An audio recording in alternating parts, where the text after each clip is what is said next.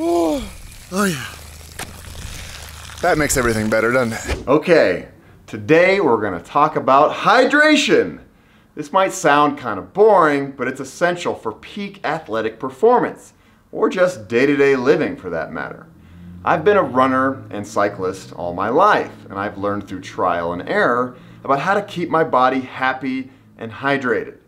If you're new to my channel, I have tons of videos that will inspire you to get off your couch and get out there. And if you like what you see, you can really help me by subscribing, sharing my videos, or joining my Patreon. Okay, let's talk about water. Agua, Vatten, Voda, or das Wasser.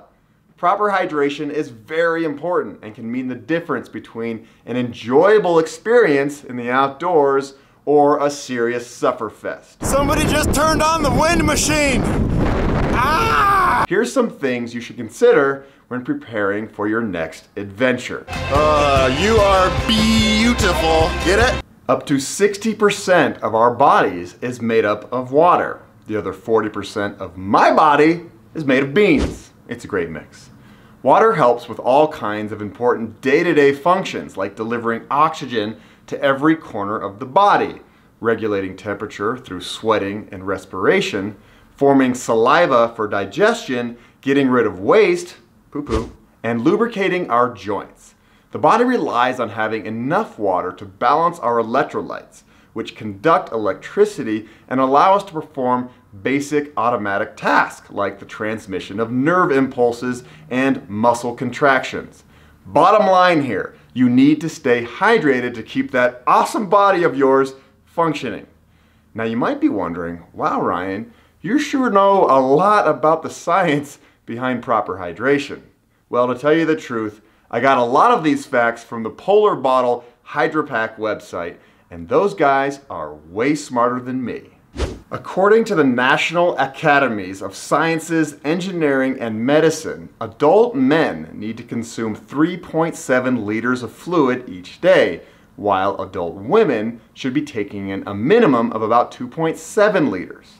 And this is pretty cool. About a fifth of those fluids comes from the foods we eat, like fruits and veggies.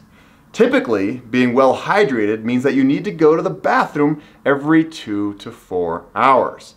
Whenever I'm on a long bike adventure, I always make sure that I pack tons of water. You do not want to run out, especially for hot places like the desert. If you do run out, I hope you have a water purifier of some sort. Good old H2O is still the best way to hydrate, but adding sports drinks is often helpful for high-intensity workouts. But sugary drinks can be tough on the digestive system. During some of my 100-mile races, I get so sick of sugary drinks that the thought of them grosses me out. I'm sure some of you can relate. Pace yourself with that stuff.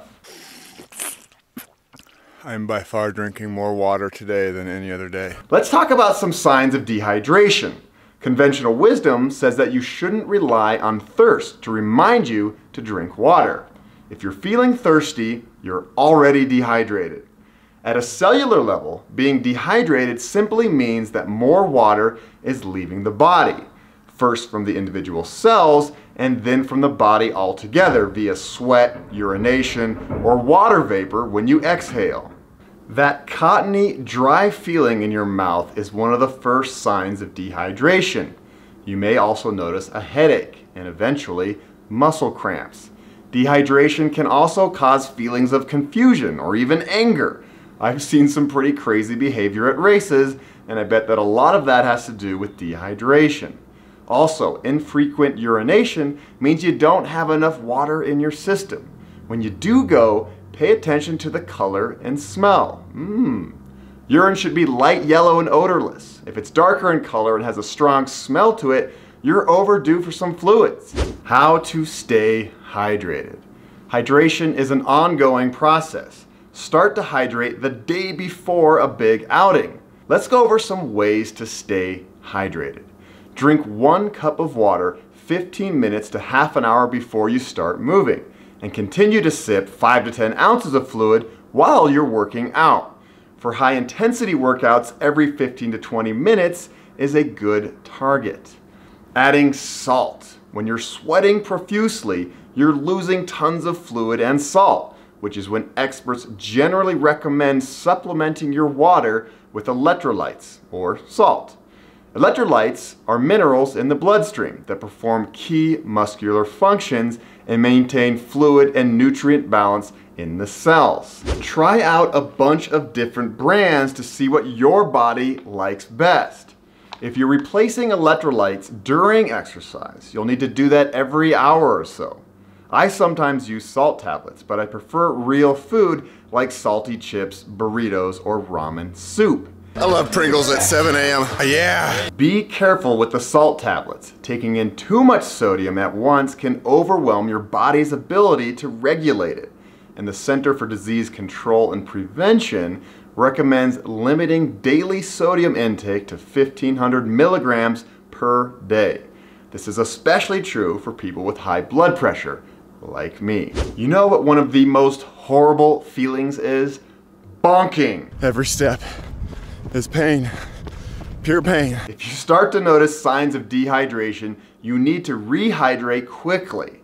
This has happened to me in a few races, and it's very uncomfortable. You feel super weak and dizzy. I am doing very okay, very okay. I'm highly uncomfortable. My legs hurt, my feet hurt, my stomach hurts. Get those electrolytes back into your body so that you can triumphantly cross that finish line. Flying on into the finish here. Now let's talk about hydration and hot weather. The importance of hydration in hot weather is crucial because you sweat more and your body has to work harder in order to regulate its temperature. So how do you stay hydrated in hot weather? Taking small sips as you go versus chugging down lots of water when you take a break. Consuming at least 20 ounces of water per hour of activity is recommended.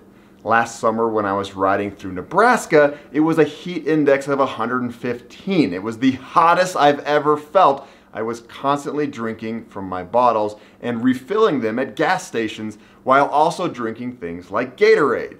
The more you sweat in hot weather, the faster your body loses essential minerals like sodium. Stay on top of this and you'll be a happy, sweaty camper. I don't know if I've ever sweat this much in my entire life. My body, my shirt, this is not from soaking it with water, that is straight sweat. Also, during hot weather, cool liquids are absorbed into your body more quickly than warm or hot liquids. These polar bottles, which are made in Boulder, have insulation to keep your drinks cooler. Bonus tip, put some ice in there. As we all know, cold water tastes better. And obviously it's very important to hydrate the inside of your body, but I also like jumping into bodies of water or pretty much finding any way to cool myself down on a hot day. Oh my God, it's like being in the North Pole. Oh. Wonder how long it takes until they kick me out of here. Okay, that was a lot of somewhat complicated water talk. Don't get jumbled up with all the numbers and ounces and milligrams. Just remember, drink regularly, listen to your body, and eat healthy foods. If you plan on a lifetime of exercise and epic outdoor adventures, you need to be nice to your body. Now thank you so much for watching. I'll link to lots of other adventure videos down below. And now it's time to get out there.